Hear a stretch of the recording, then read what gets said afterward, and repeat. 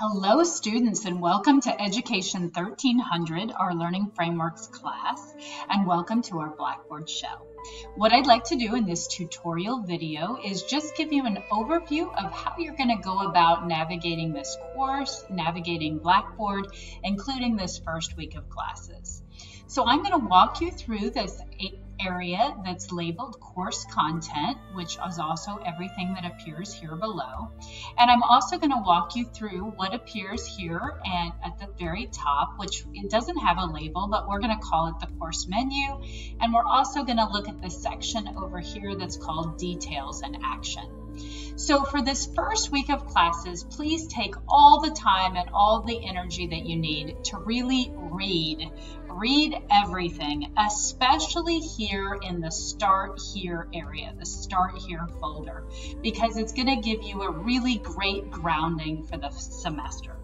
So what is here in the Start Here folder? Go ahead and click on that, let it open up, and you will see a bunch of information comes out and is available. So again, take that time and energy and try to absorb everything, read it, watch any videos that come available. So let's start by opening the Welcome folder.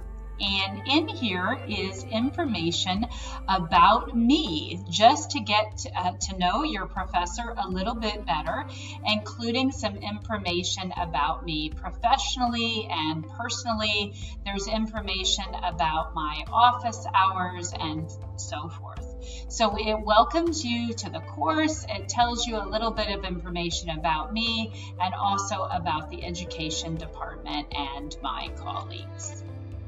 All right, what's next is the Essential Course Information folder.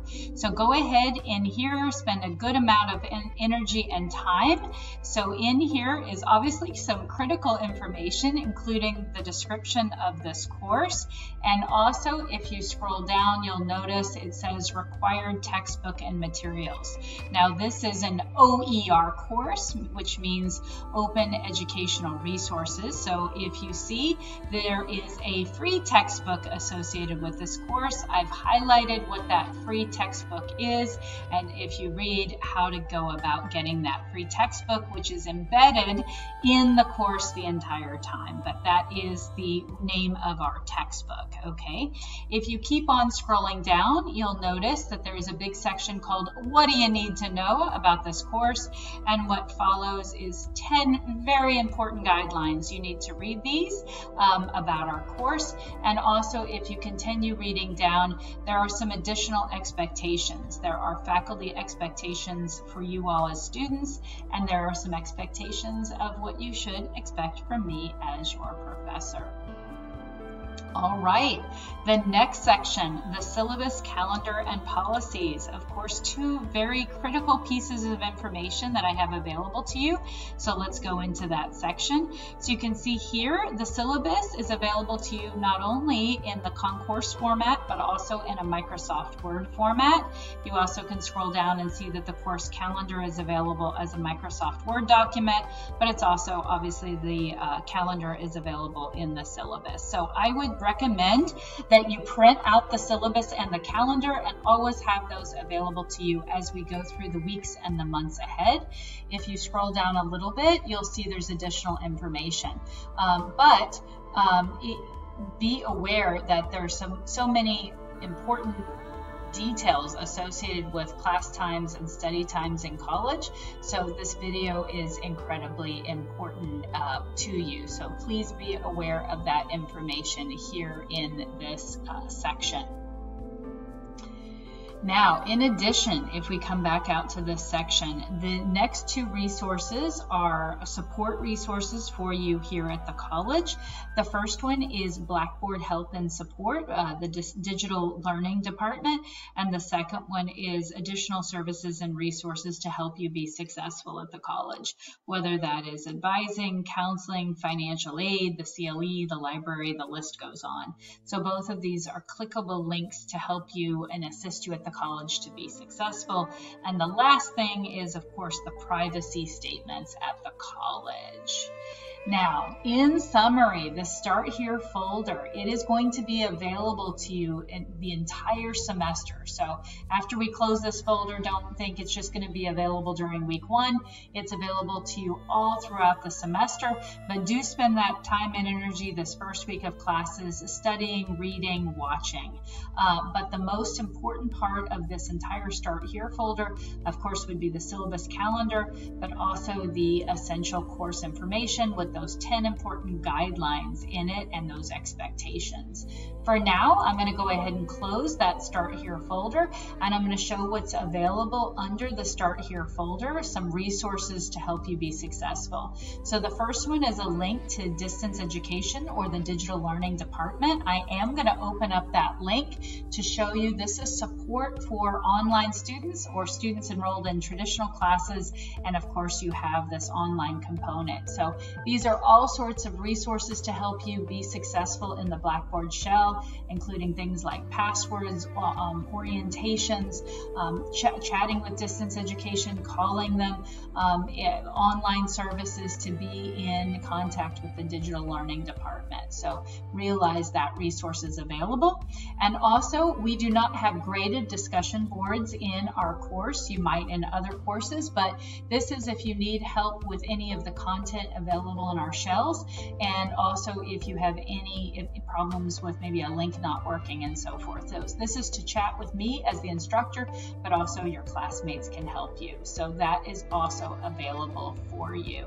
So that is under the Start Here folder. Now, as we progress in the course, this is the course content section. You can see that the weeks will emerge as the dates emerge as the semester progresses from week 1 all the way till the finals week of the semester.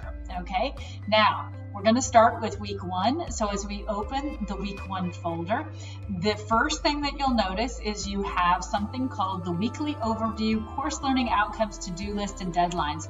You'll see this in all of your courses. Now, many students want to jump into the work, right? The assignments, the quizzes, the Padlets, the discussions, the journals. Now, do not do that in any of your courses, because what you're supposed to do is you're supposed to always open this weekly overview document first. So the first step is always to open this, not to dive into the work. The question becomes, how can you take a quiz if you haven't read your textbook, if you haven't watched videos, if you haven't done the assignments, if you haven't done the required readings, videos, the groundwork? You can't take quizzes and do assignments yet. So always start by opening that weekly overview first. When you do, you'll first be greeted with the picture. There will be a paragraph explaining the week. You'll see the course learning outcomes. Those will always be the same every week because it explains what you need to know and be able to do by the time we've graduated from this course. The weekly learning objectives will vary every week, and this explains what you should know and be able to do each week. It's kind of a checklist. After you finish the week, go back and read, and if you can answer those questions, then you have done well as far as the week is concerned. You'll see Calvin and Hobbes, my favorite cartoon, every week, and then is your to-do list. Now, this first week, it might look a little overwhelming because we're not only getting ourselves grounded in the Start Here folder, but we also have the week 1 folder. So this week it's a little bit longer than it usually is, but it's just to get us well informed for the week. The to-do list is then broken up into what the lectures and the reading assignments are, the graded assignments, and the audio and video for the first week. So let's look at that. Anytime you have a blue underlined hyperlink, that means it's something that you click on and you go to. For example, I'm going to click on my professional biography. When we click on that, it will take us to something additional that we can read and view. Okay, if I click on your textbook, it's your OER textbook, right? Now, when I click on that, it's going to take me to something, right? I'm going to have to log in, obviously, so be patient with me for just a second because it's making me log on to STC's website. So I'm going to log in. You all are going to have to do this as well. It's going to ask me to sign in. I'm signing in. It's doing authentication right now. So it's sending me a push to my cell phone to verify I am who I say I am. I'm verifying my identity. identity. I'm approving of that. And as it does, it's taking me, and it will also take you to our OER textbook, and you're going to read that chapter 10, right? A select part of chapter 10. Your assignments for the week are listed out, and these are your audio or videos. When you click on these blue hyperlinks, you can listen to, for example, what you're listening to right now is on my YouTube channel, right?